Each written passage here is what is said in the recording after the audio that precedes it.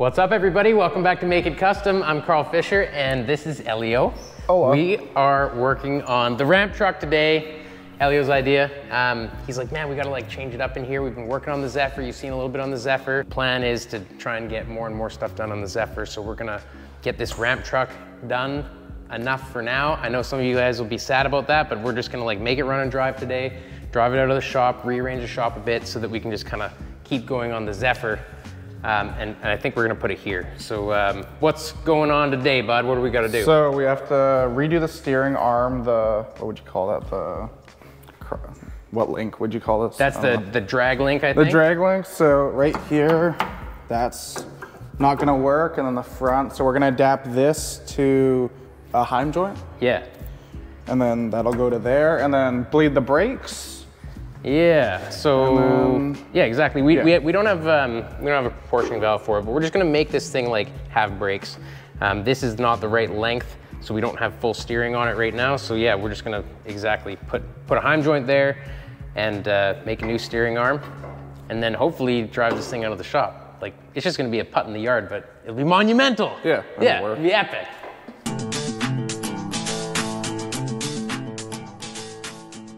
Quick little intermission here, guys. Before we get started in the video, I'm really excited. I'm going to Texas, September 15th to 17th. This is San Antonio, Texas. We're gonna go to Bare Bones Garage, Christian Sosa Metal Works, as well as my friend Chris Galan from San Antonio. Bare Bones Garage is his place. We're all gonna do a metal shaping and chop class together, 15th to 17th. You can go online right now at sosametalworks.com and you can sign up. There's only 12 spots available. They're gonna go like that. And I cannot wait to see you guys there. We're gonna have so much fun. We've got Friday night, we're gonna have a barbecue. There's gonna be a bunch of hot rods that are gonna come out at Bare Bones Garage. Then Saturday all day, Sunday all day, we are going to chop a super sweet little Model A sedan, as well as do hand metal shaping techniques. We're gonna go over shrinking, stretching, forming, planishing, English wheel, kind of a little bit of everything. As a beginner metal shapings course for anybody who's interested. So hopefully I'll see you there, and let's get into this video.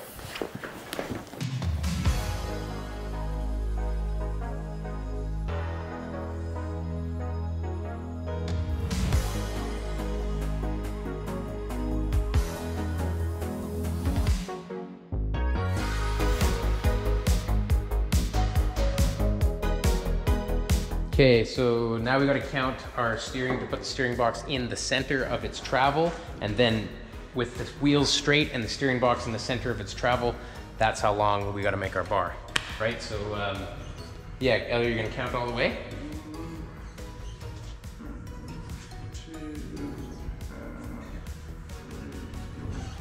Okay, hold on, I'm gonna mark it on the steering box with a marker, okay?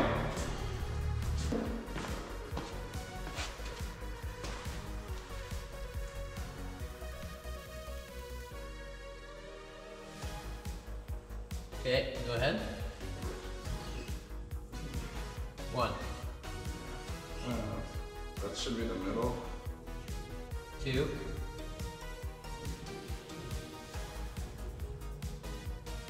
2 and a little bit. Yeah, it's like 2. Or sorry, 3 and a little bit. It's 3 on the, yeah, 3 and a little bit.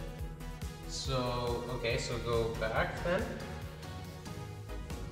1. Half stop, and yeah, exactly, right in the middle of it. Or no, that's 2. You went 2, dude. It's 2, bro. So it's supposed to be 1.5, right? So go back. Half. Yeah. 1. Yeah, 1. I've got the mark, and then half stop. And then that's like a little bit. Yeah. Okay, so right there. That's our length. I'll go get a tip measure. So our center to center on this bad boy. You wanna grab center of that? Got it? 36 3/4. Okay.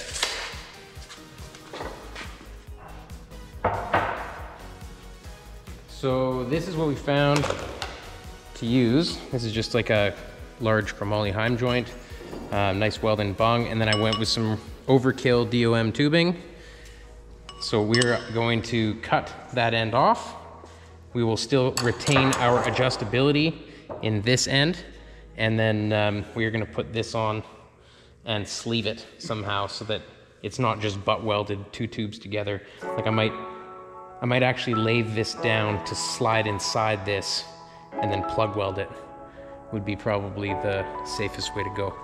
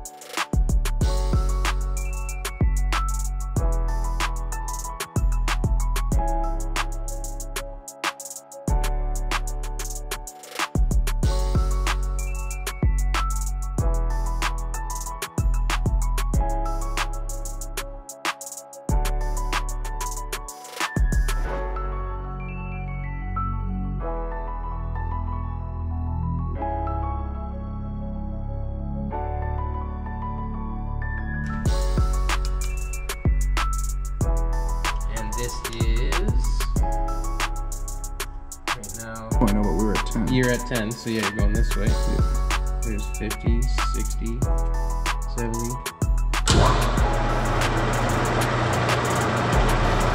Let it eat.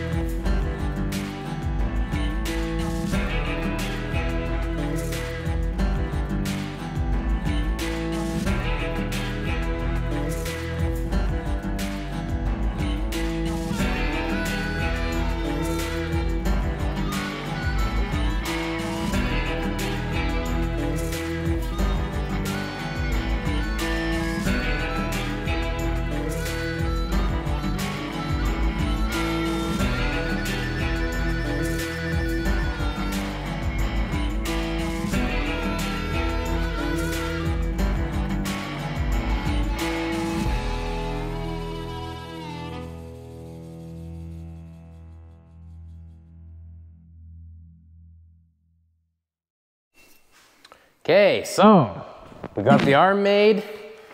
It's installed. These plug welds are for safety. You know, you plug weld this stuff as like an added, just in case a weld broke or something like that. This is way overkill, but can't be too careful, especially with steering. That's all done. The next thing we're gonna do is bleed brakes. Elio tried getting these things off. They're super stuck. You gotta be so careful with stuff like this. They're like delicate little bleeder screws. You can't really see it.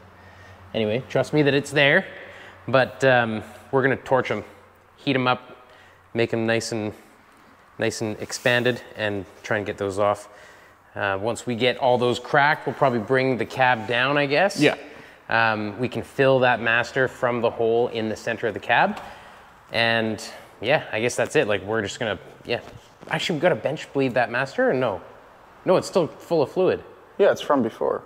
Yeah, it's still totally full of fluid. So yeah, that's it. Then we're gonna use a vacuum bleeder. This is a, helps especially like with huge long runs.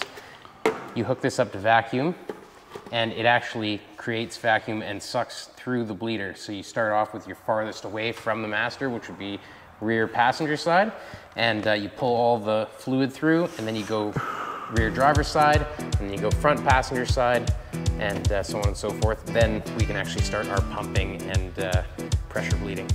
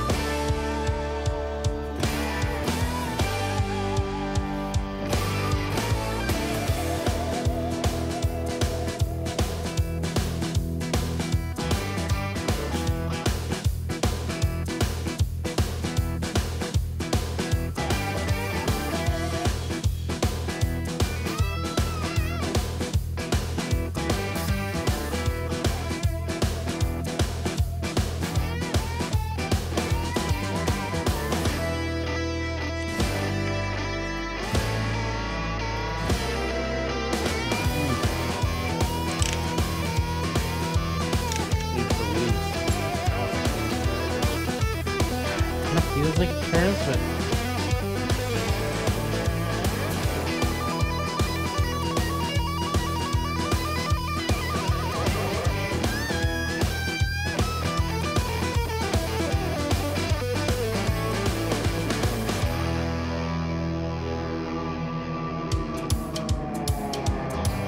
Left tap for You've never heard, like, once you heat something up, just...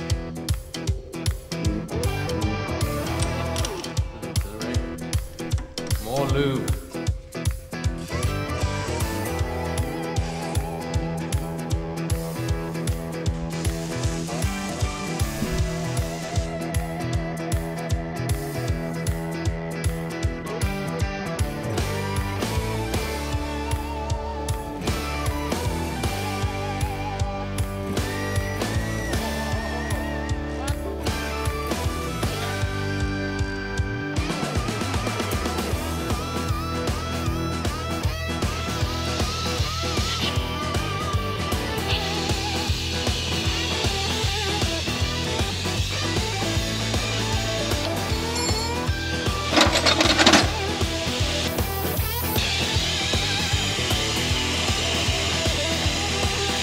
Okay, going to the next one.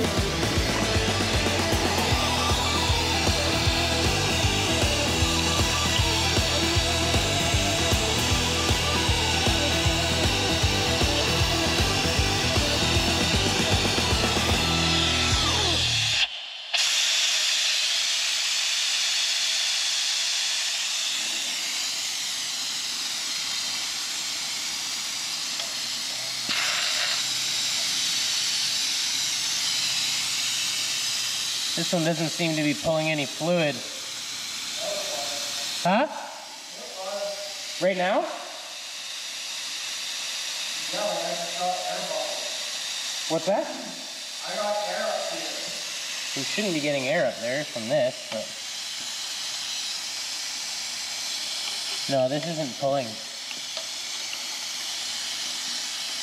Can you hit the pedal? Oh no, here we go. Now we're pulling. Yeah, we're pulling. We're good. Yep.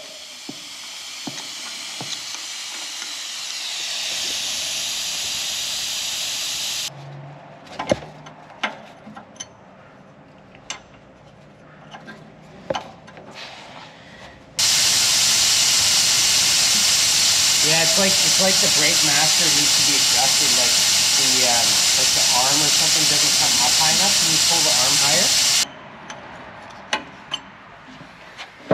It's going down a lot. Okay. Okay, pumping. No, yeah, I'm gonna just top it up and then I'll pump. Top it up and then pumping. Yeah. Okay, whenever you're ready, homie. Yeah, I'm just putting the cat back. Cool.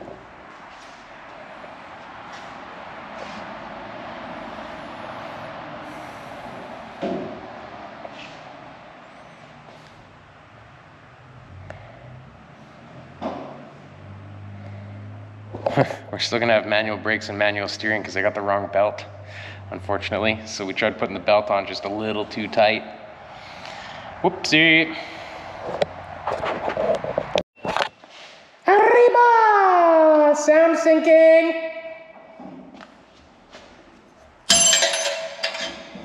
Okay, pumping. 3 long pumps and a hold. Yeah, down.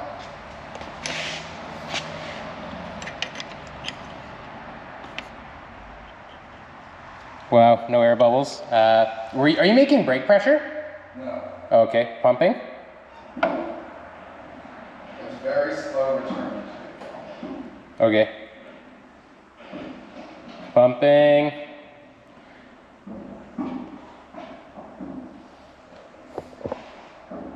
Okay.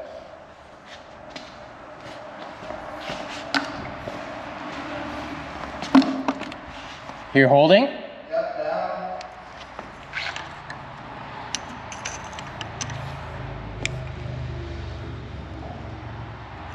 Okay, pumping. I don't think I got much fluid there.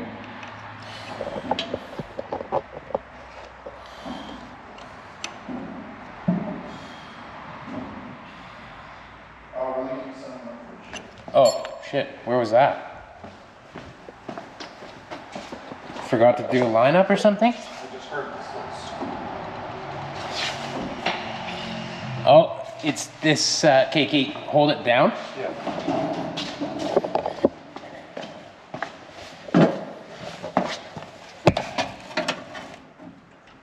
Oh, it's the caliper itself just blew. Go ahead, do it again. Oh yeah, caliper. No way. Yeah, dude. Yeah, I don't know if you guys can see that, but it's dripping out of the actual caliper, not that. Well, dang it. Dang it.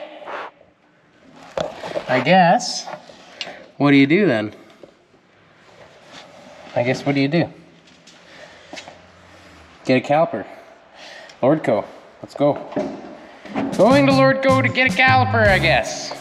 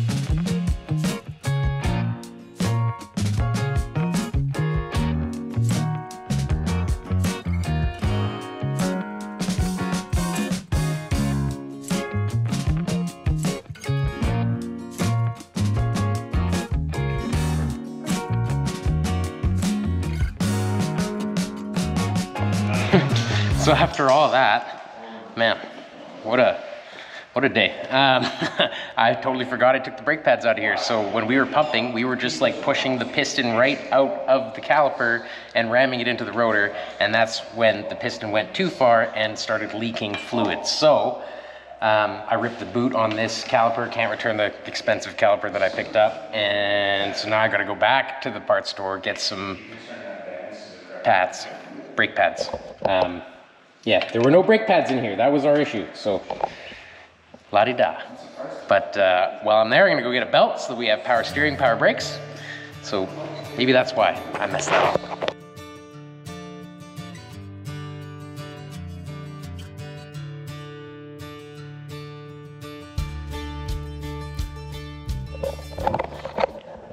Okay, so I threw this caliper on, realized this caliper that I got that they gave me is a dual piston front caliper. Originally it was a single piston front caliper. The brake hose is shorter on the single piston because it has to reach all the way down here for the dual piston front caliper. So went back to Lordco for a thrice time and got another caliper for the other side, which actually is a, it's funny.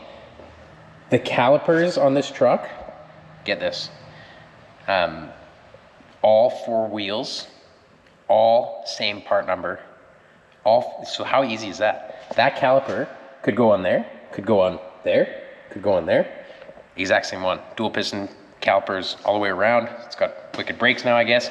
But anyway, I went back to the store, got one for the other side and hoses, longer hoses. So that's it. I'm just gonna like huck the brakes on it. We're gonna bleed it. This thing's gonna drive. It's gonna be amazing.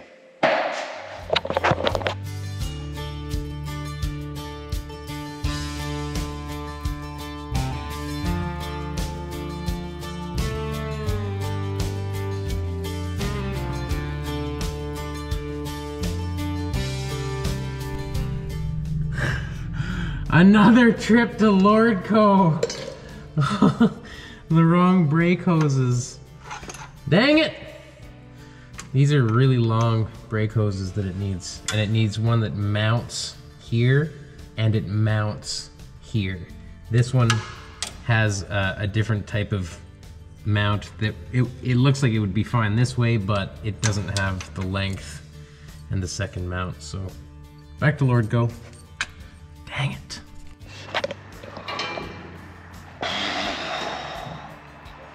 Yeah, it's been a day. Definitely been a struggle. So I went back to Lordco. They didn't have the brake lines that I needed, the brake hoses. So I went to Mopac. I'm driving the hot rod at this time, keep in mind, and got some Russell fittings. I got like the ends so that we can clip them into the clip area by the hard line. Thread the hard line into that. Then some Dash 3 high pressure stainless braided lines, and then just the banjos for the ends. On the way back, I stripped the distributor gear, or totally broke the distributor gear on my hot rod and was stranded. So thank you, Riley, for saving me and flat towing me home. It wasn't dangerous at all. Okay, now maybe I'll get some brakes on.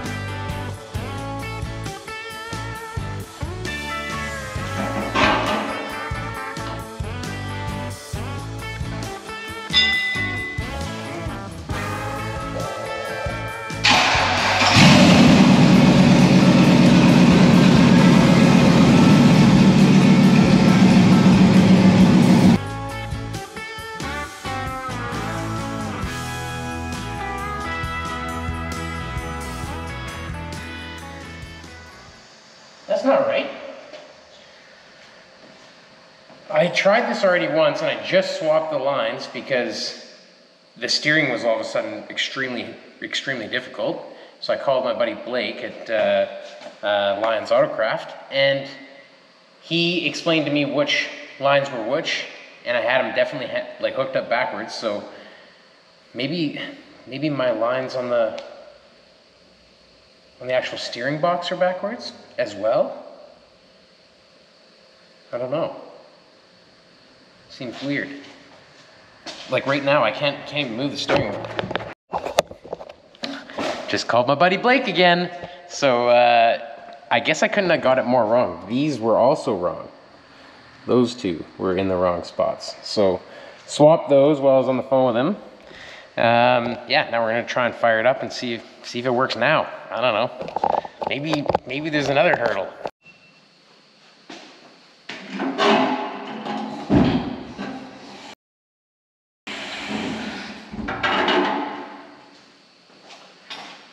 Pink wire connected to the red wire. Purple wire momentarily connected to the red wire.